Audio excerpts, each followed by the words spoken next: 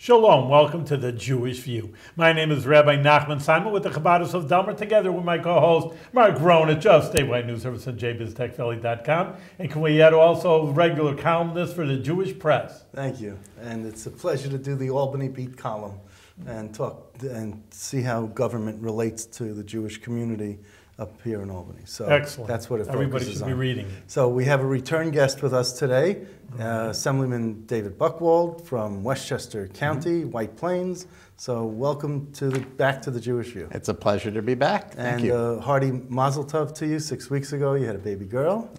One biggest joys I could imagine, and every day continues to grow. So thank you both. Well, may you only have simchas and nachas with us. Thank you. I wanted to bring up something that, because recently it was learned that another assemblyman has been felled by a corruption scandal, and you have you're a sponsor of the bill that would remove the pension benefits from anyone convicted of a felony, of any elected official or a state official. Mm-hmm. You know, you can give me the details on it, but sure. Yeah, tell us what's going on with that. The current circumstances are that no matter how egregious someone's actions in public office, they are entitled to their state pension forever, no matter what. And I think many New Yorkers feel that someone who commits a felony in violation of the public trust is someone who simply hasn't earned their full pension. And so we need a constitutional amendment in order to allow a judge to decide whether it's appropriate to take some or all of a person's pension away. And I've been a champion of this concept since I entered the State Assembly a little more than 2 years ago. We're now on the verge of passing a constitutional amendment, and there are certainly still items regarding that amendment and the associated statute that are being worked out. But I believe that we're going to have success in large part because New Yorkers really think it's about time that we take these steps. Why do you need an amendment just to have the civics part of it, the legality of it? So our state constitution very sensibly has a rule that says that state pensions cannot be diminished. Really? And that makes sense as a general proposition because employees of the state, who the vast majority of whom work tremendously honorably and contribute so much to our state, they spend their working years providing their services, and it would be wrong to take their pension away after they're already retired. Yeah. So that's a good general rule, but what we've learned over the last few years especially is that there is a narrow sense in which that rule simply leads to the wrong result. And that's a situation where, for example, folks are continuing to get pension credit for the time that they were engaged in corruption. There are folks who are sitting in jail collecting state pension checks. And it's not as much the fact that that means tax dollars are really being misspent, although that's definitely part of it. It's also just the sense of, what message are we sending in terms of what the value is of a pension and why we as the public should be committed to our public employees.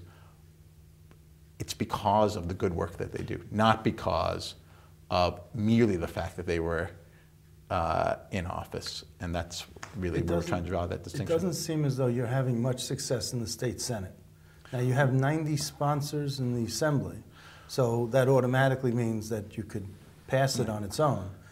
So that's actually, it's a little bit of deceptive given the way some of the bills have moved their way through the process. The state Senate has in fact already passed this constitutional amendment, passed by a vote of 52 to 10. It's a version of a constitutional amendment that the governor proposed as part of his state budget process. I'd obviously been a sponsor of a bill on the subject for a couple of years, but Governor Cuomo stepped up to the plate, recognizing the importance of this issue earlier this year. So he proposed an amendment. The Assembly and the governor came to an agreement on ways to modify that and provide protections, for example, for family members who might be affected. So is your bill null and void? Because the first of all, I carry two bills. So I have my original bill, and I have essentially the modified version of the governor's bill. Okay. And I'm the sponsor of both. Obviously, my personal views are reflected more in my original bill, but they're very similar. And in any case, the Senate's passed a bill on this front, and so now we're at the point where the Assembly is working its way through this process, and we're able to, make sure that we end up at a good place for New Yorkers. It's interesting because you said that there were. It says here 15 senators in 2014 signed on, but yet in 2015, boom! It's just like everyone decided to. I think that's actually an important thing for the public at large, and always I say this to advocates as well. There is a difference between co-sponsoring a piece of legislation and willingness to vote for it. Right. So, for example, I make decisions all the time of what bills am I going to co-sponsor. Often those things are things that are either particularly important to my district or particularly important to constituents in my district, or something that I personally feel either I have expertise on or particularly passionate about. That's not to say that there aren't many, many other bills that are fine bills that I will gladly vote for, but they're not ones I'm going to co-sponsor, because when you co-sponsor, that's a sign of you've examined the issue all the more thoroughly and you feel that this is something that really represents your highest set of priorities. And I think that's an example of that is the MMA bill? Right, so that's one thing that right now is under discussion, because there are a lot of members who have signed on as co-sponsors of that bill, but there also are a lot of members who feel that would vote for it. But there are also a lot of members who aren't on the bill who are definitively against passage of a bill like this. And so, but there's a distinction between you can be not on the bill and still willing to vote for it. You can be not on the bill and be actively opposed to it. We don't really have a way in the state legislative process of, publicly, formally in connection with the bill, registering your opposition until the bill comes to a vote. Unless there's, let's say with mixed martial arts, unless there's another bill, separate bill that outlaws mixed martial arts in New York State. I suppose you could have something like that. And then you can have two competing bills, like the one for, one view, against, and you see who signs on and how many of them sign on to both. Right. What's your position? So my view is I've relatively recently become a sponsor of the bill because I've heard from enough, to allow it? which would allow it, because it's allowed in 49 states in the country. It is available to folks on their televisions. The influence that it has on society is already pretty well established. And I've heard from enough constituents who would be interested in going to see mixed martial arts events here in New York State. You have a major venue in White Plains. I mean, would they have mixed martial arts events in the White, I forgot the name of it. The Westchester County Center, which is in my district. That would really be up to the Westchester County. They're the owner of the facility. So, for example, that could be a facility that would have a mixed martial arts. It's the type of place that Yeah. you could have. I mean, it's not as big as Madison Square Garden. No, of course not. Neither is something here in But, for Albany. example, the Westchester Knicks, Yeah. a developmental league team within the NBA, play at the Westchester County Center. Yeah. And they're a new team, exciting. A number of my friends are season ticket holders. And, certainly part of the argument for mixed martial arts is that we want more of that economic activity to occur in New York State. I would just think, Mark, that it's almost a slippery slope, because, I mean, if you can make against mixed martial arts, which, I wouldn't go to, I don't know, boxing, I just don't, too violent for me. But again, just 'cause I don't want to impose my views on anybody else. But they could say about football, there's all these issues now, the concussions on football players. You could also say that's, very violent and ban pro football. That's certainly been one of the issues that I and my colleagues have been grappling with, which is where do you draw that line? And some people will say that they would like to draw the line at a much more restrictive approach and be consistent with that view. Of course, one of the challenges as a legislator is you can have an overall worldview, but you only get to vote on individual specific bills. And so you have to make your decision as to, well, how do you approach this bill given where we are?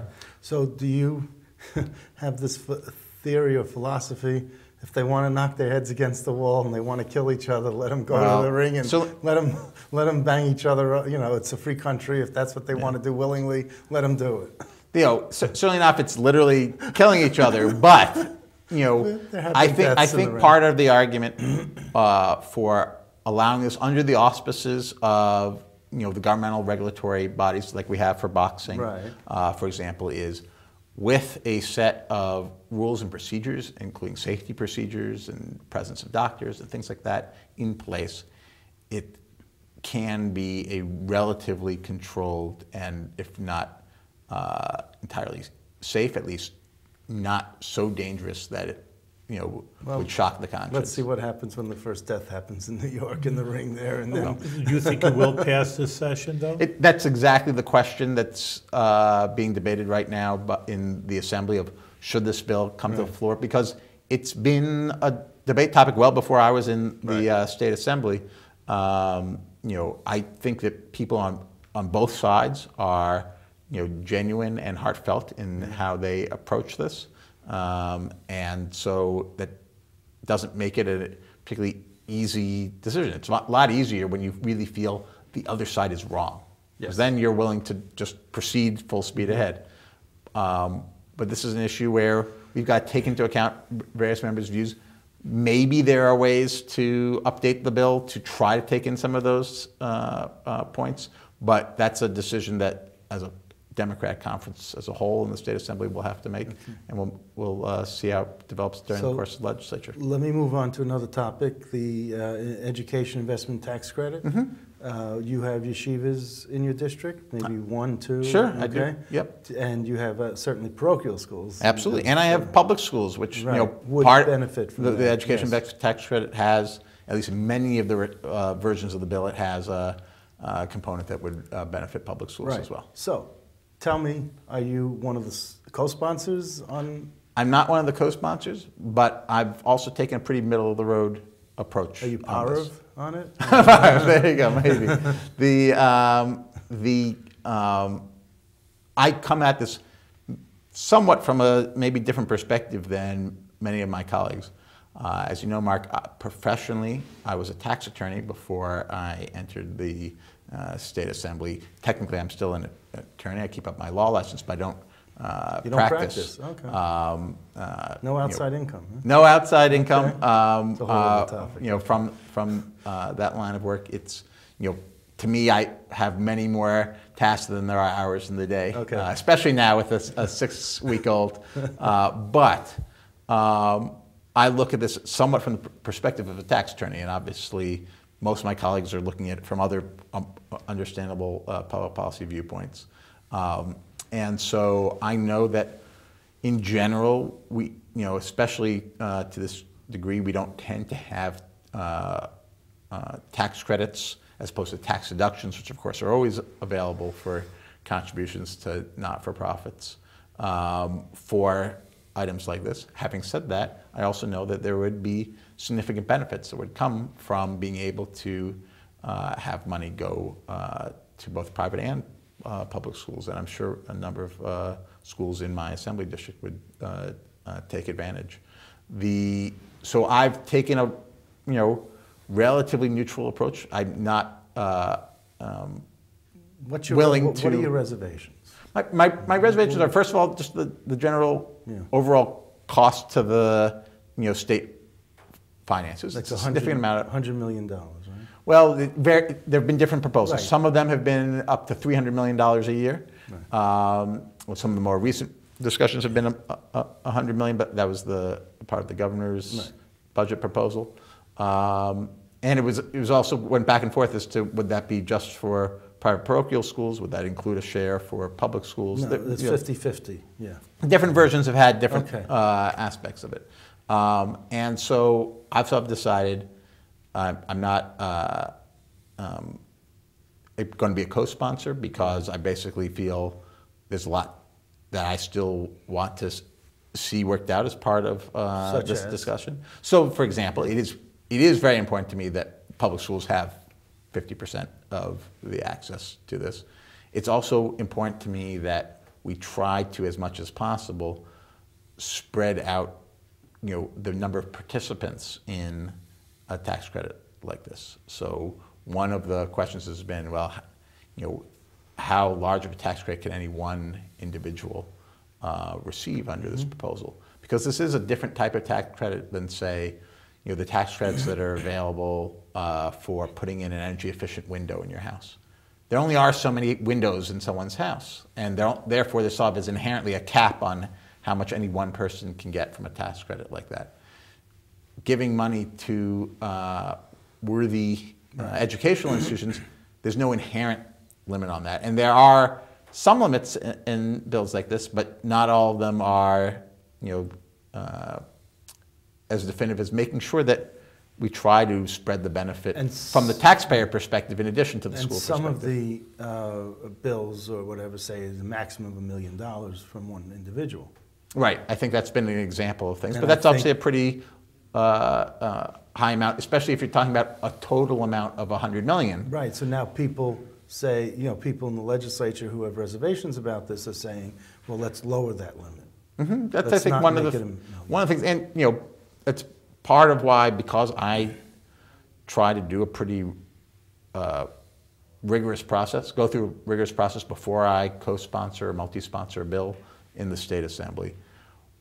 If I'm the type of person who I feel like I still have questions or I want to make sure that I have, more of the ability to influence where things, how things proceed on a particular piece of legislation, I'll hold back on co-sponsoring a bill because it gives me more flexibility, frankly, than once I've co-sponsored, you're committed, and it would be awful if you voted against something you co-sponsored. Well, surely. Yeah, that's definitely, I never would want to get into that situation, and that's why I take seriously. I do insist someone, wants me to co-sponsor a bill. I say, well, can I make sure I see the text of the bill so I know what's in it, and does it, fall in line with what I think the bill's aimed to do? And every once in a while, I'll find something that the author of the bill didn't intend to be saying, but every once in a while, the way it's been phrased, it could be misinterpreted a different way, and I'll go to the sponsor and they'll make a change, or we'll work that way through the committee process. The bill the Senate passed in January for the EITC, did you read that? I know it's being redrafted, and then there's conferences, and they're reworking it, so the Senate will have to vote again on whatever the new bill is. But did you read the bill that the Senate I've passed? read at least many parts of it. It's been similar to versions that have been there in the past. So that one was, for example, closer to the $300 million. Do you not like that one? Would not you like vote as again? If you had a vote on it on the floor, would you vote yay or nay on that? So I think that version is probably more excessive than I'd prefer.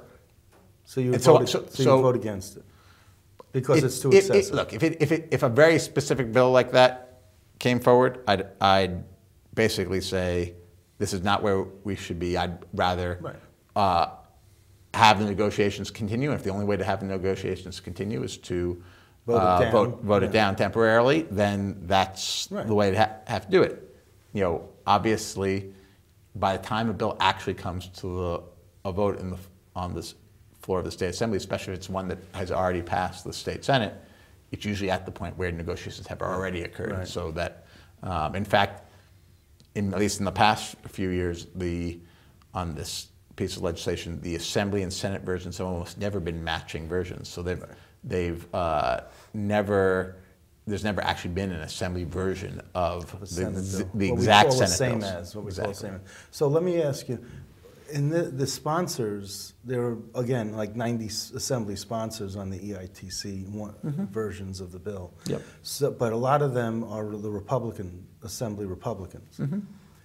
Is there some unwritten rule that if there's a majority of the sponsors are not from just the Democratic conference, that the bill won't move through, because then the assembly Republicans will take a credit for helping to get such and such bill passed? I don't have that rule. I've always taken the approach that any member of the Assembly who wants to sign on in support of one of my bills. Right. I don't mean about that. I mean, is there a conference rule that says the bill won't be? I think it's from the Democratic conference perspective, and I obviously can't speak on behalf of the conference, but from the way I see things being approached, the focus is more on how many Democrats support it, and the number of Republicans that support it is less relevant, and that makes sense from a Democratic conference perspective. So if there are fewer than 76 Democrats supporting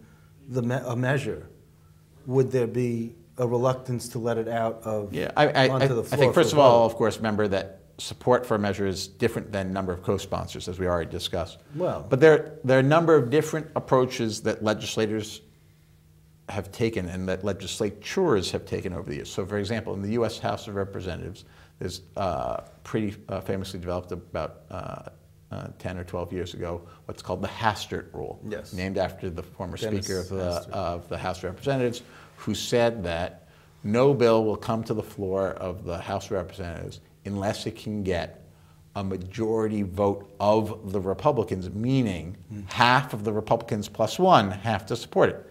That is different than saying that in the U.S. House of Representatives, since 218 votes is a majority of the entire House of Representatives, that 218 Republicans have to support it. And in fact, what you've seen over time is that there are crucial occasions where both Speaker Hastert, but now Speaker Boehner, have said a majority of our conference is willing to vote for something, but we are willing to reach out to Democrats and find ways to get them to support things because, frankly, there are, I think it's fair to say, parts of the Republican Party in the U.S. House of Representatives who are just unreasonable and not going to agree on what makes for good public policy. And although Speaker Boehner doesn't always recognize that, sometimes he does, and it's good that he does because it's a way to enable Democrats in the House of Representatives to help shape public policy, which in general I think is a good thing. But it's not as lopsided in the House of Representatives as it is in the State Assembly, in the sense that over 2/3 of the State Assembly are Democrats. So really the Assembly Republicans are inconsequential in a lot of ways. But I'm just, we got to move on. But I just wanted to know if there was any written or unwritten rule, unspoken rule about, all right, we'll let this go because Kathy Nolan, who's head of the Assembly Education Committee, is against this EITC. She has said that to me personally on several occasions. Fair enough. And I'm not sure, she's bottling it up. So I'm not sure, and she says it's unconstitutional. I don't know if you feel that way, but it's one of these things that I think different members take into account the views of their colleagues in creating their own views. So, for example, there will be times when I will feel on some public policy matter, might be fine with this, but enough of my colleagues feel so strongly opposed to it that I want to take that into account in creating my own view, just like if I were strongly opposed to a piece of legislation, I would want my colleagues to take into account how vehemently I feel on that subject. Yeah, because you don't live in a bubble or in a vacuum in the Assembly. And part of it is, and this is true in politics more generally, including in the electorate more broadly, there are times when, because a group of either New Yorkers or United States citizens feels really strongly on something. They might not be a majority of the population at large, but they feel so strongly on it that we actually decide as a society we want to value their views on things. One area that's been recently in the news, but it certainly hits on this point is, there's a dynamic of the U.S. relationship to Cuba that in part was based on the Cuban-American community in the United States and their views on the regime of Fidel Castro. And no one said the Cuban-American community is close to majority of the population in the United States. Right. But there was value in taking into account their views in setting U.S. policy. And I should say, one of the great things about this country is that it's taking into account the views of Jewish Americans. Even though we're only a few percentage points As well of the as total thinking about population. Israel, good. And that's one of the areas that I think has made the United States so strong, is that we have sort of an inherent respect for minority groups informing the overall viewpoint of how are we going to make decisions as a society. Excellent. So let me ask you, you're not on the Higher Education Committee, but there's something that is near and dear to your heart that you wanted to, that we wanted to bring up with you, and that is the issue of anti-Semitism and anti-Semitic acts on college campuses. Right. I mean, this is something that across the United States, but also here in New York, has unfortunately been on the rise. Really? And So I don't see it in the University at Albany or any other. Well, so I don't know which campuses that. Well, for example, there have been a number of instances at Cornell University, at my own district, SUNY Purchase. Really? A few months ago, there were swastikas painted on campus, as well as nooses, both very offensive acts. And there's been an arrest in the case of the actually in the case of the swastika graffiti and so forth. And I think part of what's happening on campuses is, first of all, a lot of young Americans don't have a full sense of appreciation of the history regarding a lot of these issues. And first of all, why showing hate-filled images like swastikas and nooses is such a disturbing thing. But also, I think that there's been a sense that, in part because of the political dynamic, that folks don't really understand the value of the Israeli-U.S. relationship and how much Israeli values are very much in keeping with U.S. values. What's ironic is that you're talking about a lack of awareness of what these symbols mean and how hurtful they are, and it's on a college campus where education is paramount, and these kids are not being educated about that they shouldn't be doing this on college campus. Well, I mean, it's just amazing. Mark, unfortunately, I mean, we have precedents for it.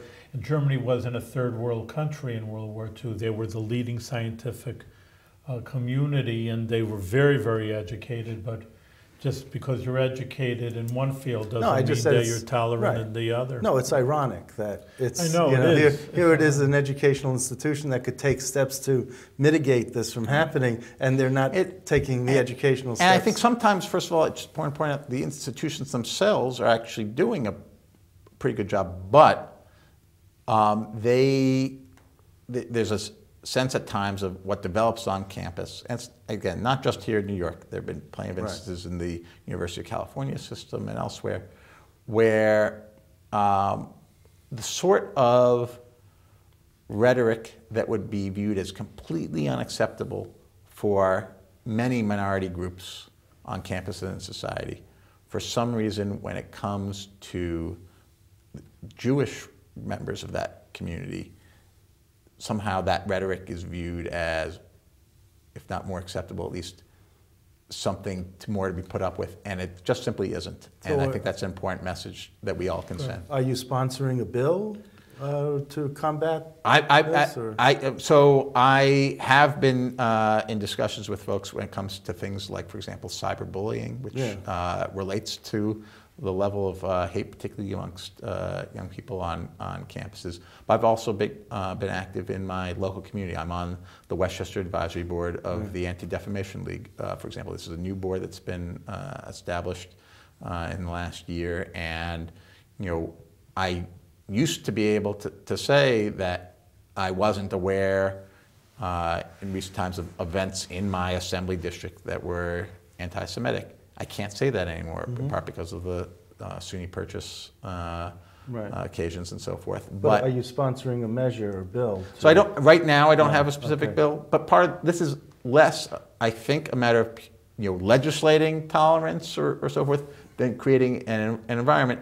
There have been bills discussed in years past about the connection between college campuses and the movement to boycott goods from Israel. I'm a big believer that that's completely antithetical. The boycott is completely antithetical to openness of exchange of ideas and views, and particularly in connection with college campuses where they are inherently all about the free exchange of ideas. Well, but Pepsi in your county, not in your district, boycotted Israel for many years, and I never drank Pepsi because of that. Now they lifted the boycott, but they boycotted Israel. Well, I'm glad you can drink Pepsi again. That's right. Be healthy. All right, listen, Okay. Mark, we're out of time. I want to thank you not Thank you, only Rabbi. for representing the good people of Westchester and, of course, New York State, but sticking up for the Jewish community around the world. So keep up the good work with a lot of success and a lot of nachas pleasure from your new daughter. And Thank you so much. Much success, yes. Thank you, Rabbi. Thank you, Mark.